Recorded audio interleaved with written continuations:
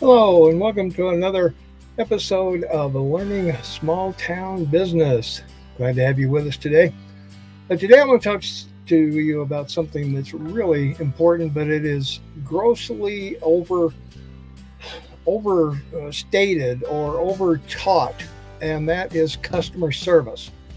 Customer service is critical to your business, and I'm going to give you a small customer service seminar like no other seminar you've probably heard on customer service before. Because my position is customer service has nothing whatsoever to do with the customer. And I know I've been to 1,000 seminars probably, as you have if you're a business owner. And what's the message that's always given? Knock your socks off service. Exceed the customer's expectations. All of those things are great, but if you exceed the customer's expectations once, how are you going to do that the next time, and the time after that, and the time after that? That's what we want to talk about, because customer service really doesn't have anything to do with the customer, but it has everything to do with the customer, with the business itself. Now, when I give customer service seminars, I always ask the attendees for a show of hands, who has the best customer service in this room? And usually only one or two hands go up, almost no hands go up.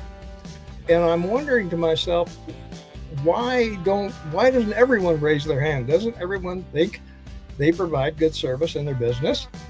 Well, apparently not. And the problem is, there's no real definition of customer service across the board.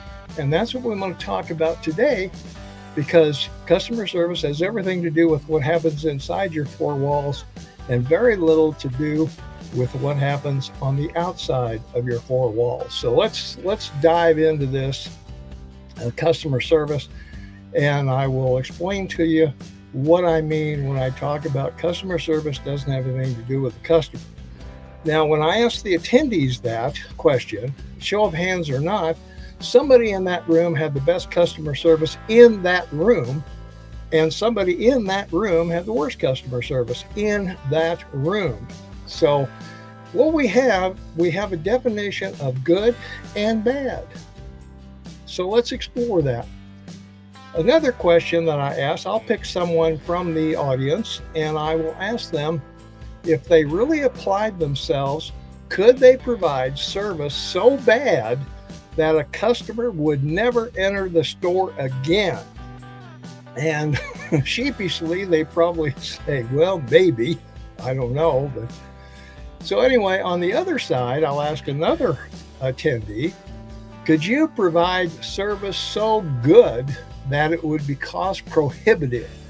In other words, pick up your customers in a limo and bring them down, or a plane ride to your store, or something like that. Something impossible, something they couldn't possibly provide because it would be too expensive. What we have here is two extremes.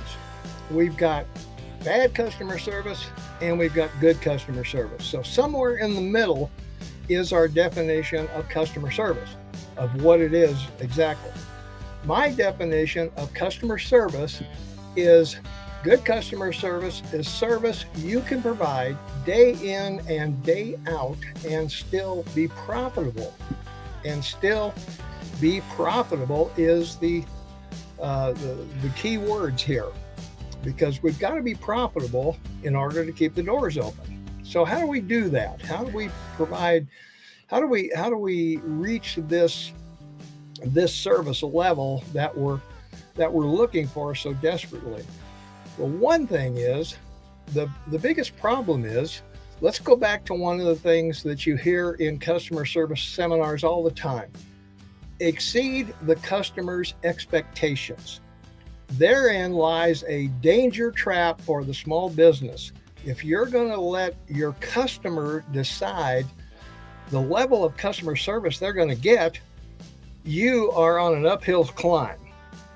What you have to do is define the service the customer is going to get in your business and promote that to your customer through advertising and marketing. So in other words, your advertising message will be, what can I do for you? What can you expect when you walk in the doors of my business? What am I going to do for you? In my advertising, I'm going to show the store. I may talk about the employees. If you've got a website, you introduce the employees to the potential customer. If you have YouTube videos, have the if you have a customer, or if you have employees that aren't afraid of being on camera, they can talk about how great the business is, how much I'm going to take care of you, what I'm going to do for you when you come in the store, and spell out in your advertising what the customer is to expect. Let's look at McDonald's restaurants. Where else do you walk in, order your food, pay for it before you get it, go to your table, take it yourself, serve yourself, and clean up after yourself? What restaurant in their right mind would think that would work? Well, McDonald's works because they trained us how to use their service, because that's the best service they can deliver day in and day out and still be profitable. They can't have waiters and waitresses. They can't have tablecloths and china and silverware and all of the amenities that a normal restaurant has. So when you go in there, they have trained us. Here's what you get. You get the Big Mac and the fries and the shake and whatever.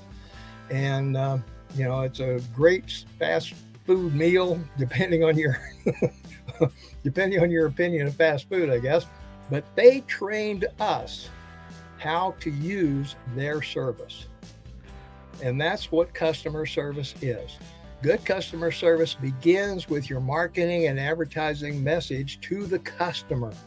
You've got to impress on them what's going to happen to them when they walk in your store. What kind of service should they expect? Create the expectation for them.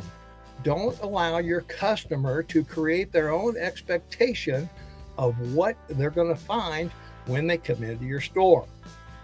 It's imperative that good customer service begins in your four walls with management. Management decides, what are we going to do? How are we going to do it? And promote that in the advertising and marketing message, and then drill that down to the employees, so the employees are trained on what the advertising and marketing message says and deliver that service. Do that, and you'll have a happy customer, and your business will grow. Thanks for watching. I'll see you on the next video.